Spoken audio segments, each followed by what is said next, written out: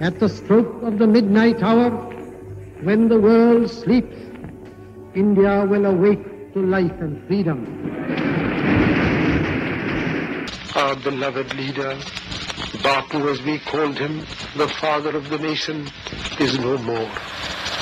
ये दिल्ली से अब आप प्रधानमंत्री श्री लाल बहादुर शास्त्री से राष्ट्र के नाम हिंदी में संदेश सुनिए। मेरे प्यारे देशवासियों, नमस्कार। आप सब लॉकडाउन में इस मन की बात को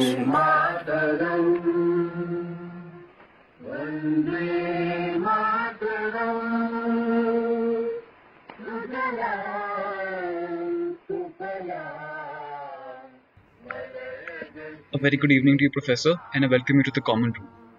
It's nice to be here, Puneet. I want to use this time to start a discussion on the continuing relevance of radio as a medium of communication, especially for the poor, and how it plays an important role in their empowerment. The internet is increasingly becoming the main source of information, and for many of us in urban spaces, especially the youth, who might even think of radio as some relic of the past, are disconnected with this continuing relevance of radio as a means of communication. So, Professor, you have been working in the radio field for a long time and in advocating for the Indian community radio sector. How relevant do you think radio is in modern India? But personally speaking, I think radio is extremely relevant in modern India, and we tend to mentally discount radio as a medium very often. In terms of sheer physical reach, it continues to be one of the most widely accessed media in India. The public broadcaster All India Radio's network continues to cover nearly 99% of the Indian landmass in terms of sheer coverage and more than 95% of the Indian population. For a large proportion of India, radio continues to be the primary medium of access because A, it's cheap to access. Radio continues to be accessed on very simple, very easily available radio sets which cost as little as 50 rupees in the current day and age. It's very economical to access, and very importantly, radio is a medium you can access and use while doing other things, which is actually a reality for many Indians, especially marginalized communities as well as poor communities in this country who cannot dedicate time to access a medium but tend to listen to media or tend to use media while doing other things, their daily chores, housewives doing their housework, farmers doing the tilling in the farm. Personally, I've seen farmers with radios tied to the horns of their bullocks plowing their fields. That's something obviously that's not going to be very comfortable doing with television. Basically, radio has a wide reach because for people who cannot afford to buy advanced technology or people who are not well versed in the English language, they cannot access contents on mainstream internet. I want to now bring the discussion to community radio. For the benefit of our listeners, can you explain what community radio is and then tell us about how it serves as a major tool of empowerment for not only the poor and the marginalized, but also the inaccessible?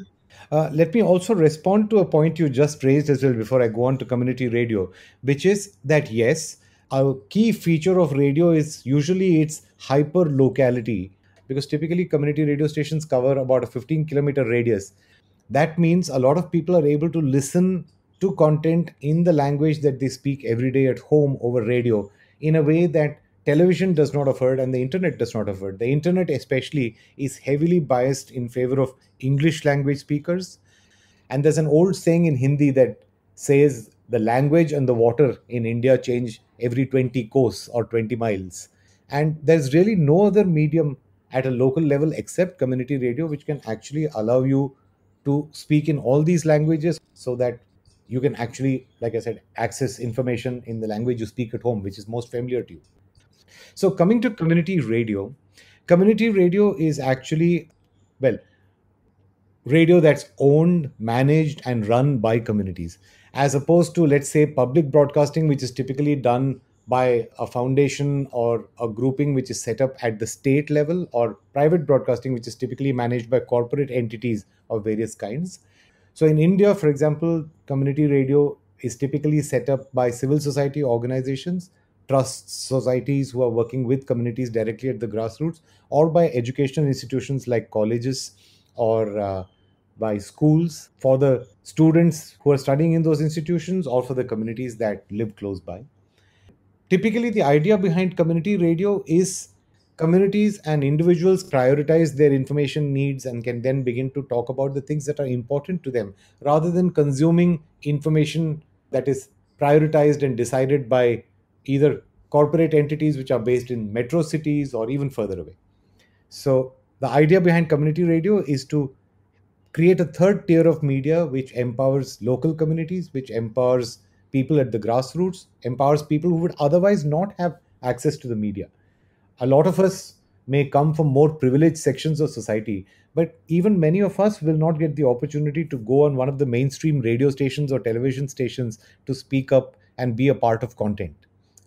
However, a community radio station decidedly reverses that entire structure by allowing anybody to walk into a local studio, to participate in discussions, to respond to current discussions that are happening. That's an important concern in an era where access to media and the digital divide because of access to the internet or lack of access to the internet is deepening. Also, during the COVID-19 lockdown, community radio stations played an instrumental role in broadcasting government guidelines and regulations to their communities and helping them understand what they meant. An example that comes to mind is the radio station called Gurgaon Ki Awaaz, which prevented migration of the workers living in its vicinity by providing them with correct and relevant information from government authorities. So, based on this, do you think community radio stations are essential to our society? Oh, very much so. During the last 3 months, community radios across the country have done exemplary work in interpreting the rules that have been created during the lockdown, interpreting the information that has been shared by the government, and underlines again the importance of keeping community radio involved at the time of major health crisis like the one we are faced with right now, because of the sheer presence and the sheer trustworthiness that they reflect in the minds of the citizens that they are reaching. Building on this broad understanding of radio and community radio, I want to now bring the discussion to a certain legislation of the Government of India, which, according to many, is a big hindrance to freedom of speech in the country. There is a blanket ban on broadcast of news by any private FM channel or community radio stations by the Government of India. What they can do is they can broadcast any news bulletin by the All India Radio and they can defer it by a maximum of 30 minutes. And this legislation has been widely contested in the civil society and is referred by many people as unconstitutional. So, do you think that this ban on broadcast of news by channels is justified? Well, let's start by saying that the very idea of hyperlocal radio is that information should be shared and can be shared over it at a local level. Given that, it should be obvious that news and the broadcast of news is an essential function within the community radio space.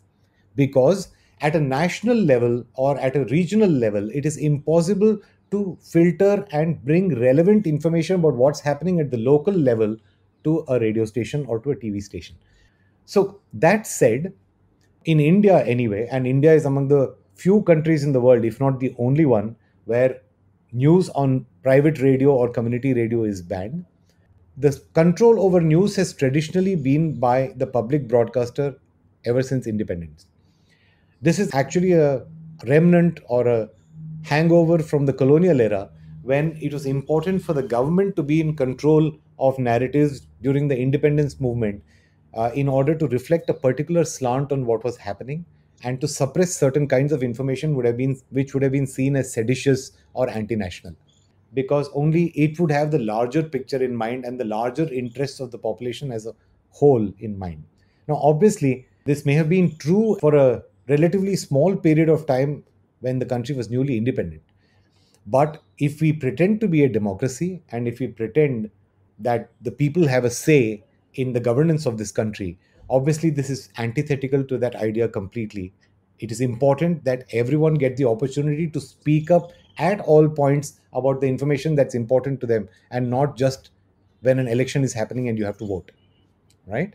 So that tussle has actually been going on for nearly the entire period since our independence. And there was a little glimmer, and successive committees set up by the Government of India have, in fact, recommended at multiple levels, starting with the Chanda Committee and then followed by the BG Verghese Committee in the 80s, that government control over the media and government control over the news should actually be loosened and relinquished. But successive governments over this entire period have actually not taken that matter up and have actually let that hang. And even after the passing of the Prasar Bharati Act in 1990, though the media eventually went on to be liberalized, private players entered the picture, and eventually community radio entered the picture.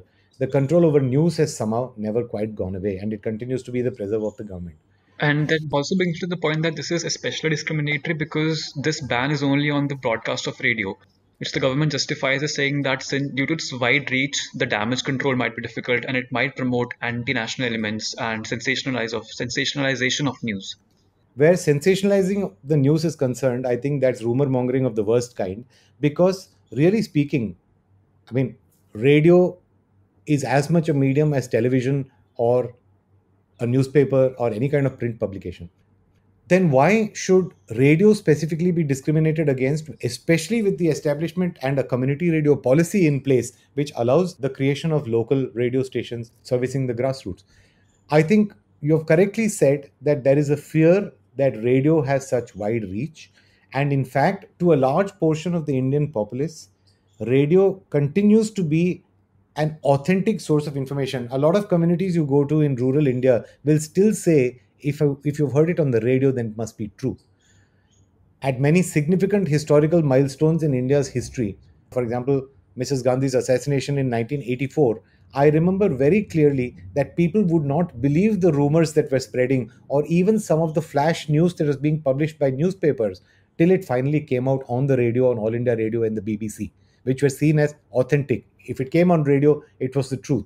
I think there's still a fear in political circles in India that radio is a truly people's medium, and that if people start speaking out on radio and are given total license to speak up and make news on radio, then there will be absolutely no control over the narrative in this country at all, and that it will get out of the control of the political classes and truly democratize the media. I think that's really what underlines the lack of news on radio.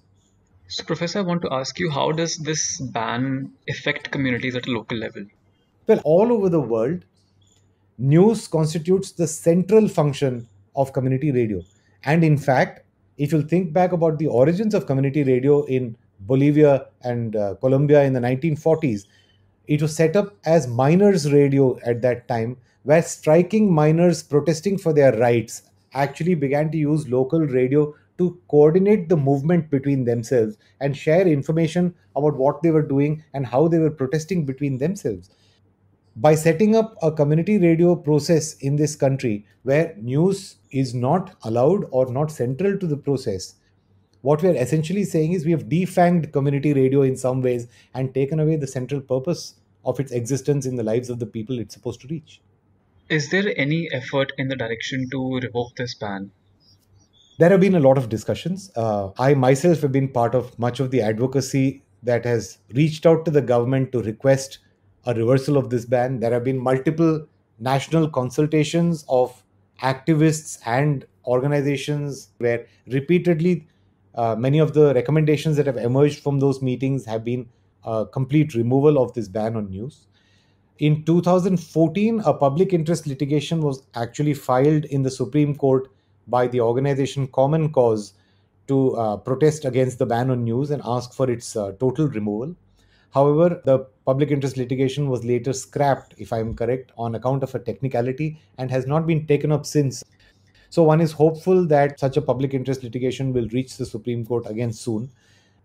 I think, really speaking, there's no legal stance that the government can take if this reaches the Supreme Court, which would justify this, because really there's no precedent for such a ban anywhere else in the world. We might be about the only country to ever have a ban on news on local radio of any kind. It's simply not justifiable in the modern day and age, especially when the internet allows many to many communication. And while India continues to be the king of internet shutdowns, the fact is that pretty much social media allows anybody connected to the internet to speak up and have their say. To not allow it on a much older and more established medium like radio, which covers so many more people than the internet does, is completely unspeakable and unheard of.